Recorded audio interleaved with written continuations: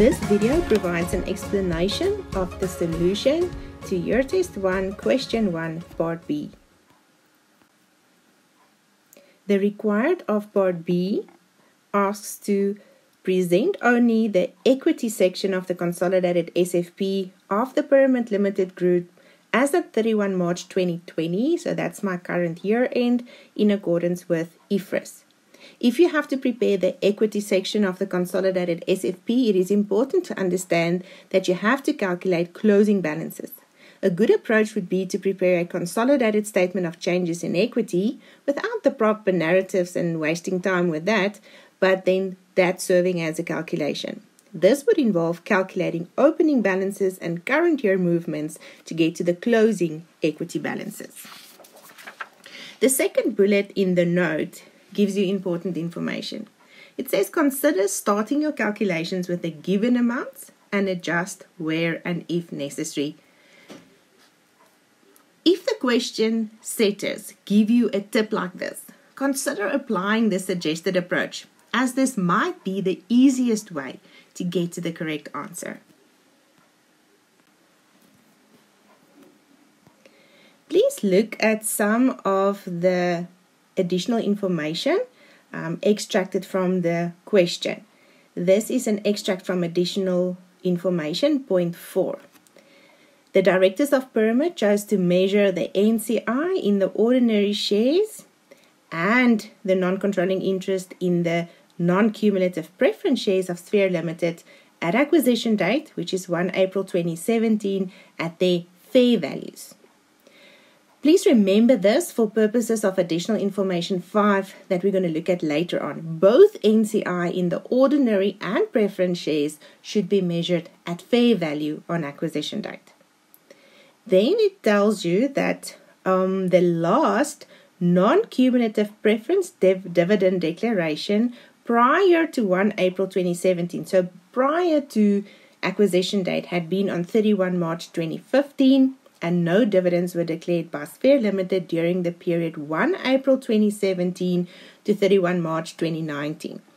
So that tells you that the non-cumulative preference share dividend have not been declared by S for the 2 years before acquisition date, and also not during the 2 years in the since to opening balance period. But because it's non-cumulative preference shares, these dividends are not in arrears for any of these periods.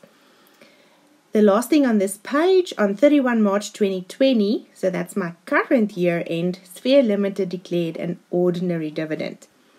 S can only declare an ordinary dividend if they also declare a preference dividend. Therefore, the non-cumulative preference dividend must have been declared during the current year.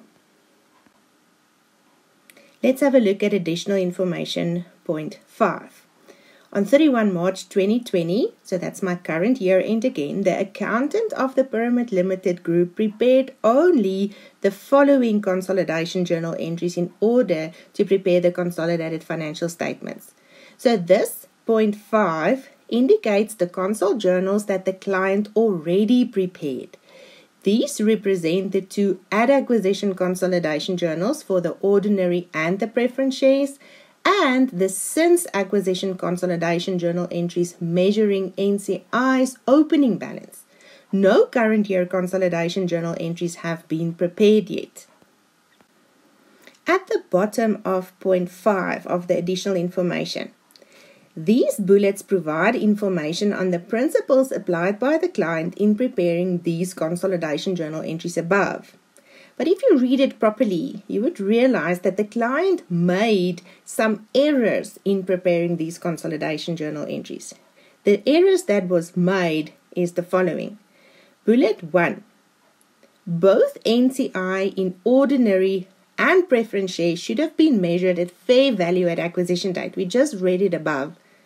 NCI in the ordinary shares was, however, incorrectly measured at their proportionate share at acquisition date. The second bullet, the non-cumulative preference shares was treated as cumulative. From what we read earlier, there was an indication that for 2 years prior to acquisition date and the 2 years since acquisition date that no preference dividend was declared. But if it was treated as cumulative, this means that any dividends in arrears was attributed to the preference share equity participants, the parent and NCR, why this should not have happened. The third bullet, the intra-group interest consolidation journal entry does not change group profit. Therefore, it should also not change the profit or equity attributable to NCR. The client did, however, adjust the profit of S in the prior year for the effect of this journal, resulting in an error in the profit attributable to NCI in the prior year. And please remember, any error made in a prior year profit will be included in the opening retained earnings in all subsequent years. If we look at additional information point 6, it says that after these journal entries that we've looked at under point 5 were taken into account, the accountant calculated the following opening balances in the draft consolidated statement of changes in equity. So if we look at that and we look at the journals that have been processed, it means that the at acquisition and since to opening balance calculations and journals have been done by the client, but it includes the effect of errors made by the client. So that's why the note in the required suggested that you should start with these opening balances given and then just adjust for the effect of the errors. Additional information point 7. If we look at the journals in point 5 above, you will see that there was goodwill of 84,250 that originated on the at acquisition journal entry on the ordinary shares.